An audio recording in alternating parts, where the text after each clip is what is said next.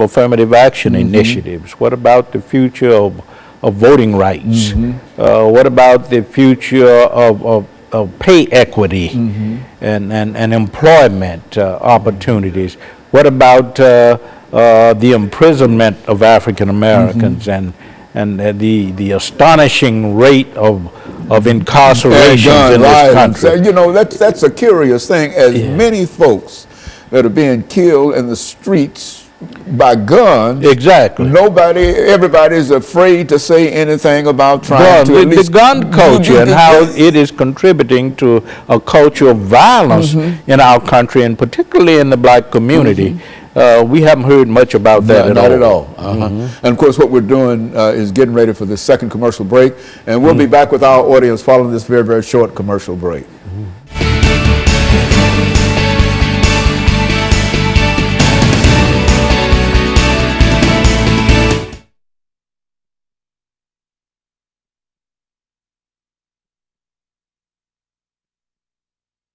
People back to work. About personal attacks, you know.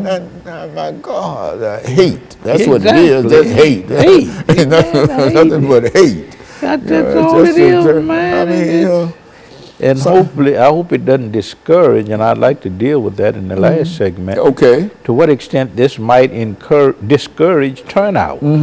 I think it's going to promote turnout myself. You do? Oh, yes. Oh, yes. I think that we're going to have the greatest, black folks going to get out and vote.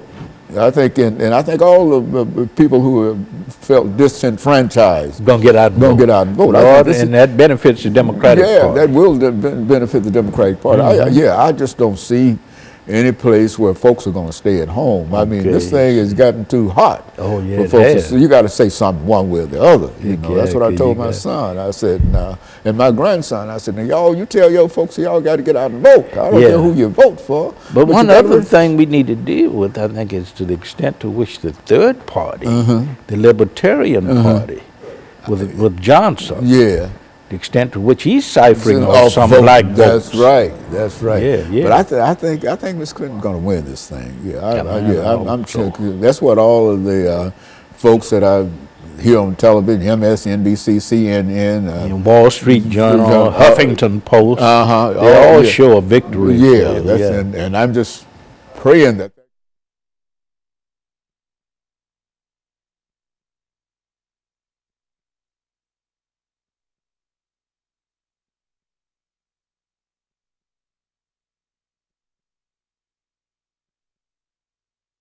Thank you and welcome back to the final segment of the show for today.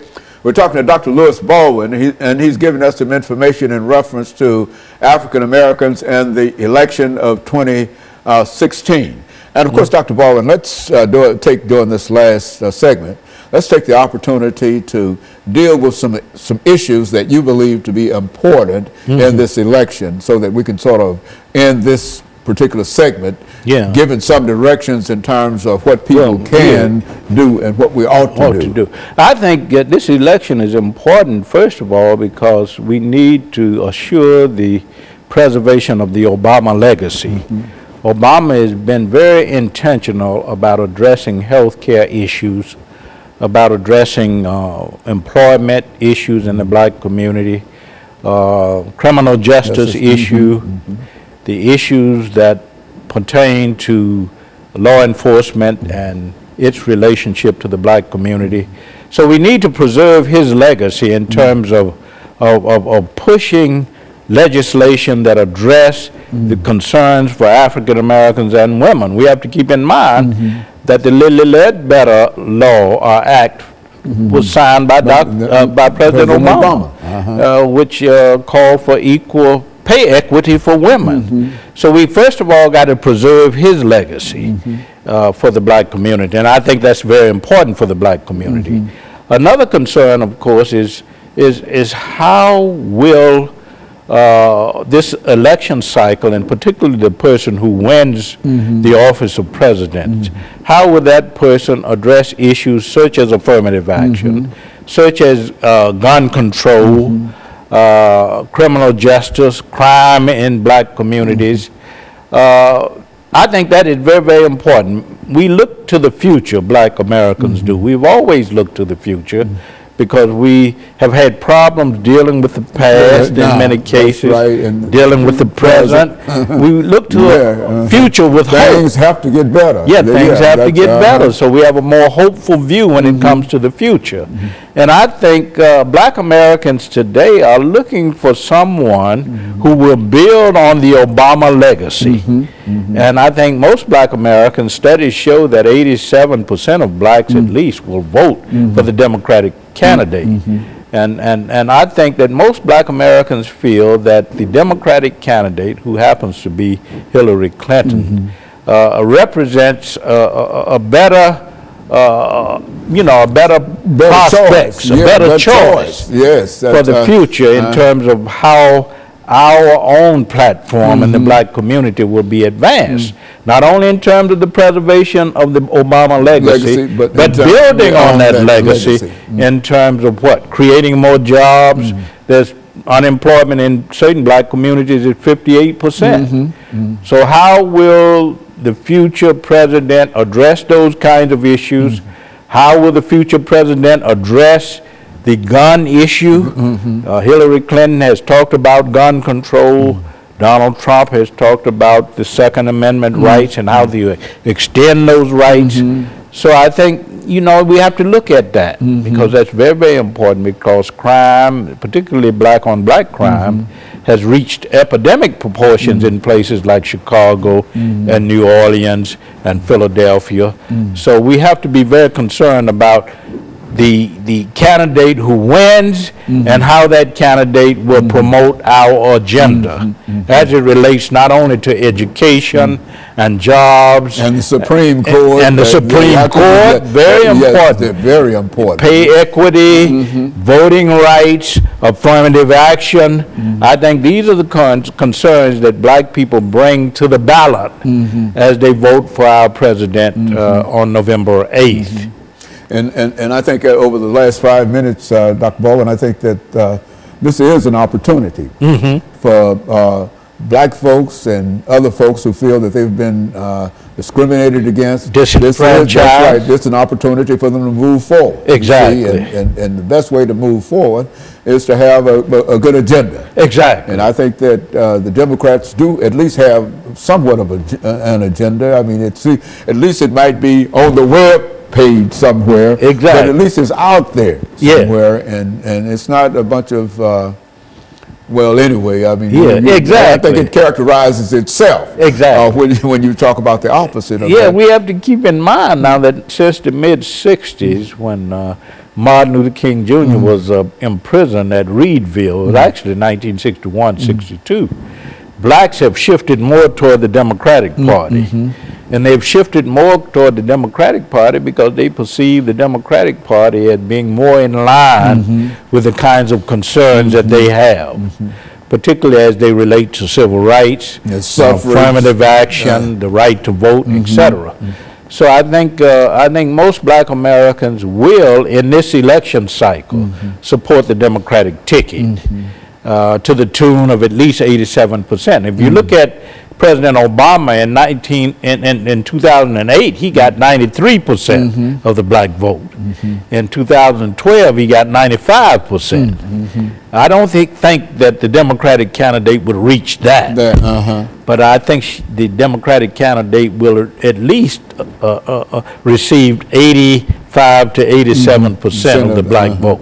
Yeah, and I think that that's a very, very important statistic because it indicates that we can be very, very optimistic in terms. And I do believe, I know people have been somewhat pessimistic in reference to the participation of Africans in this particular election, but somehow I feel a shutout coming on. Exactly. And sometimes I wake up at night in cold sweat, thinking that perhaps I might have to start looking for a Canadian route somewhere. Exactly. No, but seriously, I think that it is a real problem in terms of how we perceive ourselves and the threats. Yes, but so much is happening in terms of trying to discourage turnout. We see that I think on both sides to some extent, and particularly on the Republican side. This whole idea that the election will be rigged. Yes. And I personally don't subscribe to that thinking. I don't think many people. Yeah, I think we have in the United States, in this country, one of the most sophisticated systems of voting, electoral politics, and I think that there's a lot of integrity there. So I don't subscribe to the arguments of those who think that the election will be rigged. But I do think that people of all races, of all ethnic backgrounds, nationalities, religious backgrounds will go to the polls and will vote their conscience. So I expect a lot of integrity as it relates to the electoral process. I don't expect anybody's going to be trying to cast 2 votes. Exactly. I often say that it's hard to get many of us to cast 1 vote. Exactly. Now, very seriously, you're going to get anybody to cast 2 votes. Go down there twice. Yes, I think I think it would be an election characterized by integrity, and I